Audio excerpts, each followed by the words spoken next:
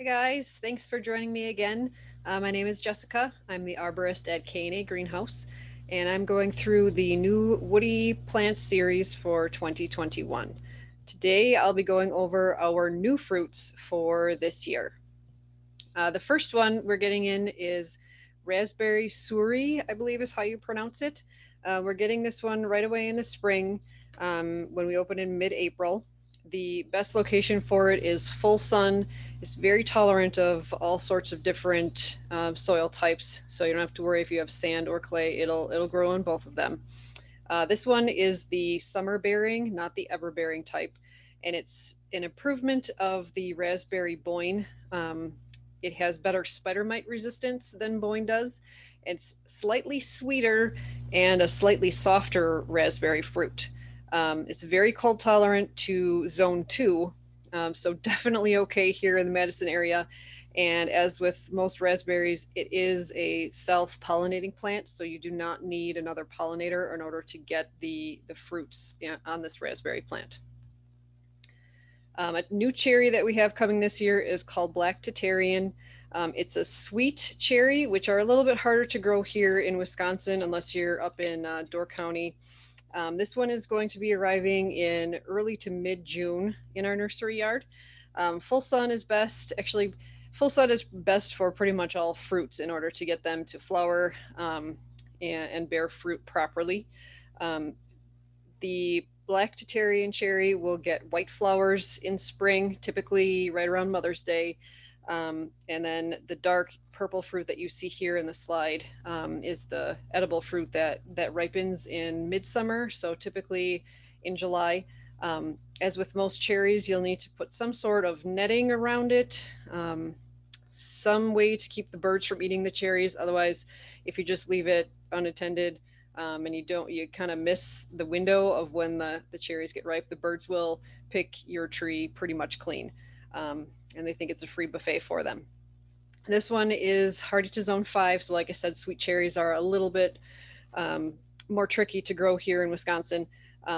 The fruit trees that we're getting in this year are all semi-dwarf, so that means they'll be about 12 to 15 feet tall, and typically 8 to 10 feet wide or so, sometimes 12 feet wide, depending on the plant. Um, this one does need a different pollinator, so you can't get the same. You can't have two black Tatarians to pollinate each other. You'll need one black Tatarian and then something like a Rainier or possibly a Bing cherry. Those would pollinate this cherry tree. This cherry is called North Star. It'll arrive hopefully right before Mother's Day in early May for us. Again, full sun is best to get it to bear fruit pretty heavily for you. You can see the bright red cherries here.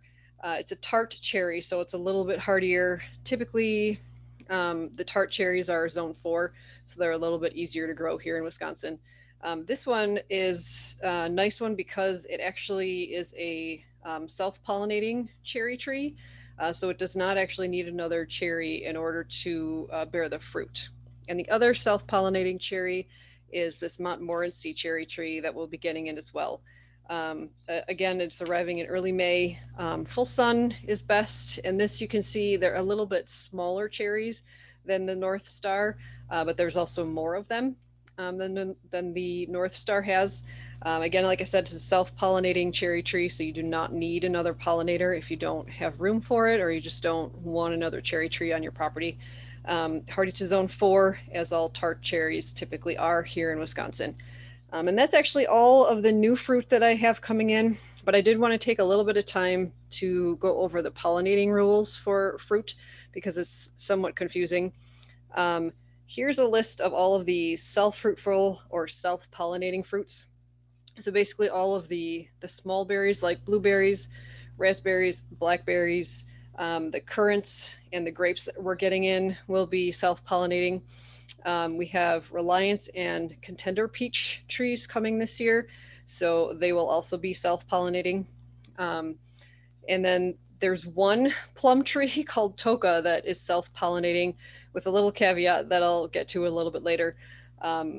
The Lapin and the sweet cherry pie sweet cherries are self-pollinating, And like I just said, the North Star and the Montmorency tart cherry trees are also self-pollinating. With the little note that if you do plant another cherry tree by the self-pollinating ones, they will bear a little bit heavier, and possibly even a little bit sooner in their lifespan. For the apple trees, we're getting in these 5 types, and here are the um, pollinators that are needed. So apples are a little bit pickier in that you can't just put any apple tree next to it. It really depends on the bloom time. And basically, I've been told that all apple trees are pollinated by a white crabapple tree. If you don't have a crabapple tree by it, it'll be pollinated by this list of the other apple trees. So the plums that we're getting in are the superior and toka. And like I said, the toka is technically self-pollinating. It will produce more if pollinated by the superior plum, and the superior does need the toka in order to bear fruit. And for the pear that we're getting in this year, um, basically it looks almost like you can get just about any 2 pear trees and they'll kind of pollinate each other. I'm sorry, we're getting these 5. My bad. The Bartlett is probably the least hardy of all of them, but it's probably the most well known. It's a zone 5, whereas all the rest of these are hardy to a zone 4. Um, so that is all I have for you for information on the fruits. We're, like I said, we're getting a bunch of fruits in this year. I tried to get as many as I could. We're growing some bare root ourselves, and then we're getting some in from Bailey's Nurseries and a garden center up near Rhinelander area too. So those should be plenty hardy as well. If you do have any questions, feel free to email us, kandagreenhouse@gmail.com. Phone numbers are listed here for you if you have any questions for us and just want to chat over the phone. We're right now there typically between, I'd say, 9:30 and 5 most weekdays. So you can give us a call, and if we're not there, we'll just give you a call back. We're planning on opening on April 16th this year in 2021. So we hope to see you soon. And if you, like I said, if you have any questions, just give us a shout. We're happy to answer any questions you have.